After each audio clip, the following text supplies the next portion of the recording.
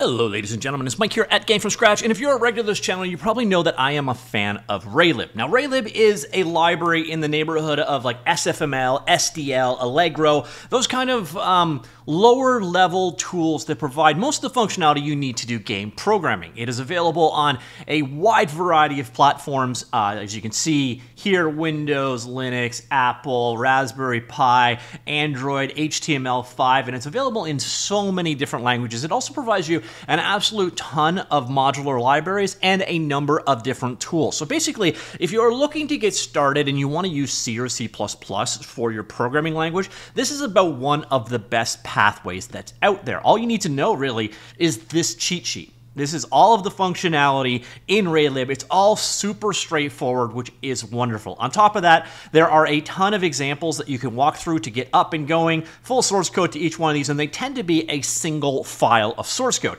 And when you're just starting out with Raylib, that's where it really shines, because all you do is you download the installer, and then you head on in here once it's installed, go to your Raylib folder, you will find a folder in there called NPP, and then you run Notepad++. So it's Raylib ships with the C++ compiler pre-configured for you, and then on top of that, it has this code editor built in here, and what we can do is run a variety of different examples. So see, this opens up a basic window example. If you want to go ahead and test this out, just hit the F6 key, it will go ahead and run your project, and boom, Bob's your uncle, there is your project running. You want to start writing some code, literally just replace the code in here, and you're good to go. It's really simple to get started. Cool thing is you can just open up another example, so come in here, Raylib, ton of different examples. So here is a camera example, for example. And then once again, just load that new file in, go ahead and run it, and then boom, there is your example running. The reason why I'm talking about today for Raylib, though, is there is a new tool that was just added to the Raylib ecosystem, and it is quite cool. So let's head on back over here to the Raylib folder, and we now have this guy right here. So this is the Raylib project creator. Now, this was just added, literally just released. So 1 hour ago, this was pushed up. And what this allows you to do is take that next step. So it's nice working in Notepad++ and having a tooling chain configured for you, but what if you want to use Visual Studio Code, or you want to use Visual Studio, the full version, the 2022, say, community version, which is available for free, and then say you want to share your project out on GitHub for other people to work with? Well, this is an intermediate tool that allows you to migrate from a couple of source code files to full-blown project files. There are some problems with it, as I will point out as we go, but basically, yeah, it's the project creator, new tool to help you set up professional Raylib projects. Starting with Raylib is common to create a simple.c file in some directory and jump directly into coding. The Raylib Windows installer package already provides a pre-configured environment to do so. The compiler and NPP editor Raylib libraries are all pre-configured. That's what we saw earlier on. Literally just open up the .c file, press F6 to run it. But as soon as the project starts growing, usually more complex project structures are required. Usually a build system for multiple code files, external libraries, project assets, resources, configuration files, executable icons, even some automated CI/CD system, continuous improvement, continuous development. Configuring all those aspects usually requires a lot of time. The Raylib Project Creator is a visual tool to simplify that process and automatically create and pre-configure some common build system for a project, providing an input source code to start with. So let's go take a look at the tool. So it is right here. Now, my immediate feedback on the tool is, first off, it is not DPI aware. So you try and run this on a 4K monitor, especially with this font, it is borderline useless. I had to go down to 1080p to get it into a legible form, so hopefully they can scale it up in the future. So what you got here, basically, here is a simple sample already set up and ready to go. Another example set up and ready to go, but we're going to do it with a custom file. So you can basically name your project. So my Ray project, Rayomatic. Give it a description if you want, give it your developer name, your website, and so on. And then really all you're doing, you point it towards where you installed Raylib. So I installed it off croot, which is the default of the installer. Stick with that and you are good to go. Also where the compiler path is. Now another area that's a little bit different right now, so there are all these toggles here, but they don't actually do anything. So if you wanted to just build it for Visual Studio or Visual Studio Code or Visual Studio 2022, you can't right now. But what you do is basically come on in here and pick your source code that you wish to go with. Now the next bug I'm going to point out is, for some reason, this filter is not working. So you go to a directory that has stuff in it, So let's go back here to, say, core. And then down here, all files, you're going to notice they're not there. So that is downside. For some reason, the filtering isn't working right. Should be an easy fix, but one of those things to be aware of. The filter by C and .h files is not working. But then all you do is basically add in the code of your project, all the files that are dependent.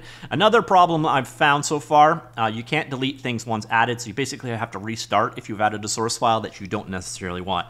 Another one of the growing pains for this project, but hopefully that gets fixed easy enough as well. And then when you're ready to go, basically just come on in here and generate the project files. I guess I should give it a directory, an output directory. So come down here. Of course, this being my channel, this is going to go into temp, and we'll call this Ray Demo YouTube, like so, and create it there. All right, so go ahead and then just basically go ahead and generate the project structure. So there we go. Our project is now generated. What we are going to do is come on down here. So let's go and find it. So here, C, temp, Ray Demo YouTube. So here you see my Ray project as I named it, and then you go inside of it, and what you're going to find, your source code has been copied over here. One thing that is a challenge is it needs to, if you need to bring in data files to go with it, it needs to be made clear where those data files go. It'd be nice if the tool also gave you the ability to grab your data and bring it over as well. But then we come in here and then you've got your projects. So you've got a couple of different options here. You've got a Visual Studio 2022 project. You have a Visual Studio Code workplace, and it's already pre-configured so that it has the paths to the build tools and so on. Or you have a script. So you want to build your project, you can build it with just bat. You saw it build, it wasn't really that exciting. Or what you do is say, come in here, here's the Visual Studio project for it. We'll go ahead and open that guy up. And then what you'll notice is it brings in the project already been configured. So you see here the Raylib libraries are configured, and then your project is there as well. So we're going to go ahead and set that as the startup project. Control-Shift-B to build our project. And there you see it is configured. So now you're working with full-blown Visual Studio. So if you want to, again, upload this up to GitHub for other people to work with, or you want to start making it more complex, you're starting bringing in other libraries, etc., you have now migrated from working with Notepad++ to a more complete tool chain. So this is a neat tool, and there you can see the results of the running. Again, there are some bugs that need to be fixed out. For one, it'd be nice to pick which ones you individually want, or just remove this, because if it's not an option that you can toggle, why is it here? Nice to be able to remove source code files so you don't need to restart the application. And of course, this needs to be scalable and DPI aware. Like I said, on a 4K monitor, this is almost completely illegible, but really it is a cool tool because it takes some of what I really love about Raylib, which is that it's a very accessible entry point for developers that are looking to get into the world of game programming, and they want to do it with either C, C++, or again, a plethora of other languages. There's 60 plus language bindings available for Raylib. But once you've moved beyond that, okay, I just started, and now how do I migrate over to another build tool? And that's where C++ starts getting really annoying, is setting up your linker dependencies, etc. And this tool is giving you that cool migration path. So it goes from being absolute beginner to more of like an intermediate project setup. And that is exactly what the Raylib project is all about. So this tool is a perfect fit in that regard. Again, just need to have a couple things cleaned up on it, and it will be really cool. So once again, you also need to be aware, this is currently glitched. I imagine that's a super simple fix. There's also a couple of catches right now. So just be aware of limitations. Current version has some limitations. Script generated is currently Windows only. That's the build.bat. So you can you'll still generate the Visual Studio Code projects and so on like that.